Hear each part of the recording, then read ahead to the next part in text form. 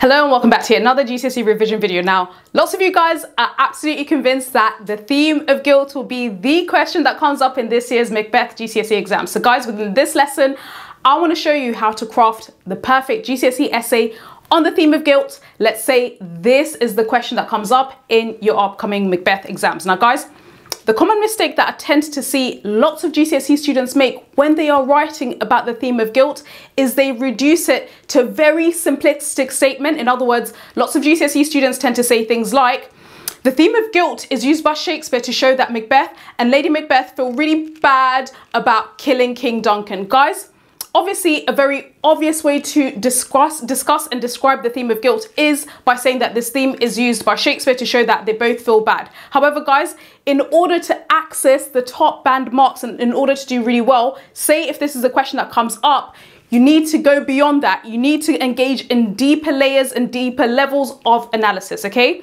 So in this lesson, I want to show you guys how to craft the perfect introduction and the thesis statement on the theme of guilt, as well as your main body paragraphs for this essay. Now guys, before I get into it, don't forget that next week on Monday, I'll be running a one-off Macbeth GCSE revision class where I'll be going over model answers for past exam questions, as well as key quotations to remember for all of the characters, as well as context and themes. So let's get to it. Let's say if guilt is the GCSE question that comes up this year, what could you talk about? And how can you go beyond just making very simplistic statements about guilt, showing that Macbeth and Lady Macbeth feel so bad about killing King Duncan? This is how to open your essay on the theme of guilt in your introduction and your thesis statement. Make sure you make it really, really clear within your GCSE essay that this theme, the theme of guilt, is used by Shakespeare as a punishment, okay? Remember that guilt is presented as a punishment that plagues and haunts both Macbeth and Lady Macbeth as a result of their ambition and their lust for power. Remember that Shakespeare, the message that he wants to impart is Macbeth's guilt at first demonstrates his loyalty. In other words, Macbeth, when he first initially feels guilty about killing King Duncan, remember that he hallucinates and sees the dagger before he kills the king. What this illustrates and demonstrates is actually his loyalty towards King Duncan. However, this guilt then plagues him and it develops into paranoia within the play once he then has Banquo killed and of course Macduff's family killed.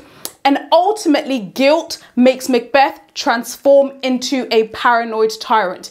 Equally, within this essay, you also need to illustrate in your thesis statement that Lady Macbeth's guilt by the end of the play in Act 5, Scene 1, is used to illustrate her penitence, right? So she's feeling really guilty. She's shown that she's quite, unhappy at all the killings she influenced. So she feels very penitent and remorseful, okay? So her guilt, when she hallucinates and sees spots of blood on her hands, this is used by Shakespeare to not only demonstrate God's punishment towards Lady Macbeth, okay, so he sends her this supernatural hallucination, but then as a result, she actually feels really, really bad for all the horrible actions she's influenced Macbeth to commit, and thus she feels penitent and remorseful. Use these words, okay, use these grade 9 words in your essay. That's your opening statement and that's your thesis statement. And you're making it clear how guilt is used and of course how all the supernatural hallucinations are used as symbols of guilt. Your opening paragraph, your first winning paragraph, will of course be on Macbeth, the titular character, the main character within this play. How is guilt shown? This is what you talk about, okay? So make it clear in your first paragraph that Macbeth feels intense guilt before killing King Duncan.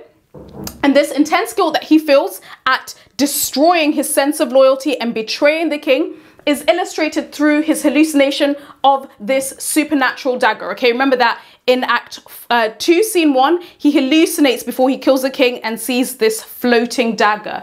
And this dagger is used to symbolize the murder of King Duncan, and also it symbolizes the guilt that will follow and plague Macbeth for the rest of the play. And this guilt is going to increasingly corrupt him. He's going to go from being this celebrated brave general to a fallen tyrannical hero, okay? Now, after he kills King Duncan, we learn that Macbeth is really guilty and horrified at his actions because he realizes that this is an unforgivable sin of regicide directly against God. Now, when making this point, use these following quotations, okay? Of course, what he says, is this a dagger which I see before me? This is a rhetorical question, of course, illustrating his growing sense of guilt at this sense of betrayal towards King Duncan. Equally, in this same soliloquy, he talks about his heat-oppressed brain, right? When he's seeing this supernatural hallucination of the dagger, it's coming from this heat-oppressed brain. In other words, he's feeling really, really stressed out. He's questioning his reality. That's what guilt is doing, and that's how guilt is impacting him. And equally, after he kills the king, he repetitively refers to sleep, right? He says, okay, I'm now never going to be able to sleep again. I'm going to experience insomnia. And equally, he wonders when he looks at his bloody hands whether Neptune's oceans will ever wash his hands clean. And this, of course, foreshadows Lady Macbeth's eventual guilt, and she herself wonders if her hands will ever be clean.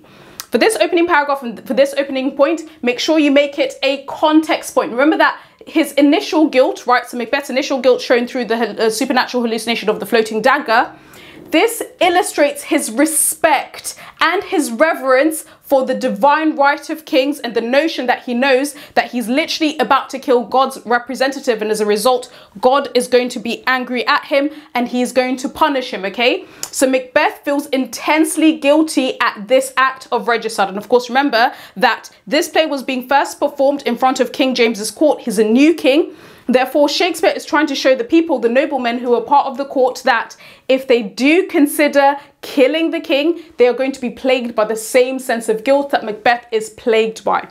That's your first paragraph. Your second paragraph, of course, is now going to add in Lady Macbeth. How is she influenced by guilt, and how does guilt impact her? What you talk about is the fact that at first, Lady Macbeth actually is really remorseless, right? Once Macbeth comes back with the daggers, you know, he's so stunned at what he's done. Lady Macbeth actually mocks him. She feels quite remorseless at the death of King Duncan, okay? So she mocks his guilt. However, you then mention how by Act 5, Scene 1, she transforms dramatically. Arguably, you can say that Lady Macbeth is the main character who dramatically changes out of all of the characters, including Macbeth, okay? Because by Act 5, Scene 1, she transforms very dramatically and hallucinates and sees spots of blood on her hands, okay? Again, this supernatural hallucination of these spots of blood show that she is losing her grip on the real world and questioning her sanity, right? Now, what you want to mention is the fact that guilt impacts Lady Macbeth as she goes from being a very controlling woman, a very manipulative woman. Remember that Lady Macbeth is the one that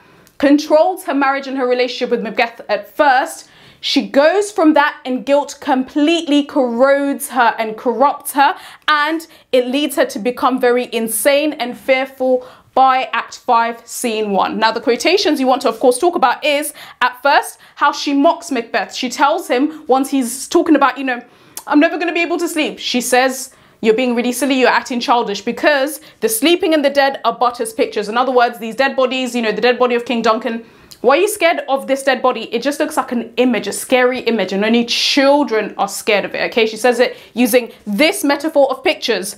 However, Macbeth, who has foreshadowed that Neptune's great oceans can never wash his hands clean, by Act 5, Scene 1, this comes to full circle, okay? And she echoes Macbeth's earlier words of guilt when she says, and she asks, will these hands never be clean, okay? What this is illustrating, of course, is how consumed she becomes by guilt as a result of her actions catching up with her. And of course, the guilt is demonstrated through the supernatural hallucination of these spots of blood on her hands. Equally, of course, she says the very famous quotation, which you must mention in any essay that includes Lady Macbeth's character.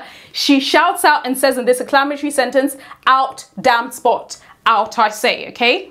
Now with this paragraph, make it a supernatural theme paragraph, and of course you can also tie it into context. In other words, what you want to show is that Lady Macbeth demonstrates how relying on the supernatural not only leads to your own downfall and your eventual guilt, but equally it makes you a shadow of your former self. And of course, contextually, what you want to tie it into is the Jacobean belief that Lady Macbeth was seen as the fourth witch because she went against her nature as a woman by being really ambitious and obviously goading and manipulating Macbeth into killing the king, okay? So of course this guilt that she has is God's punishment on her for her ambition. Now, your final third paragraph, you finish off strong by mentioning and discussing the consequences of guilt. How is guilt shown within the play? How does it impact both Macbeth and Lady Macbeth? So mention the fact that even if Macbeth and Lady Macbeth become powerful, they both become king and queen of Scotland, actually their guilt leads them to lose control of their realities. They lose control of themselves, right? So they become the most powerful people in Scotland. But then as a result, one of the consequences is they develop guilt, and this leads them to lose control of their own senses of reality. And of course, the marriage also crumbles, okay? Now, what you want to mention is that guilt actually affects Macbeth and Lady Macbeth quite differently, right? Whilst Macbeth actually grows really, really paranoid, and he turns this sense of guilt against others, okay? So he goes on this killing rampage. He, his deep sense of guilt leads him to kill Banquo, to become even more paranoid after that, and then kill Macduff's family. So he turns this sense of guilt outwards and punishes other people, and this is what leads him to become very tyrannical. Lady Macbeth, on the other hand, her sense of guilt leads her to turn this feeling and this sense of guilt inwards. And of course, she ends up committing suicide because she can't live with the guilt of what she has done. The quotations, of course, you want to first mention when it comes to Macbeth. When he's speaking to Banquo's ghost, he tells Banquo's ghost, "Never shake that gory locks at me." Of course, what this is illustrating is Macbeth's sense of guilt develops and evolves into paranoia, okay? And also he gradually loses control of his sense of reality. Contrast that with when Lady Macbeth realizes in Act 5, Scene 1, that what's done cannot be undone. And then ultimately later on within Act 5, Satan also says, "The queen, my lord, is dead." Okay, so once she turns this guilt inwards, she can't live with it, okay? And then she ends up committing suicide. And what you want to tie this into is the corrupting effect of ambition. Remember that Shakespeare was trying to use this theme of guilt and the supernatural hallucinations of guilt, which are used to symbolize guilt, okay? To demonstrate the corrupting influence of ambition.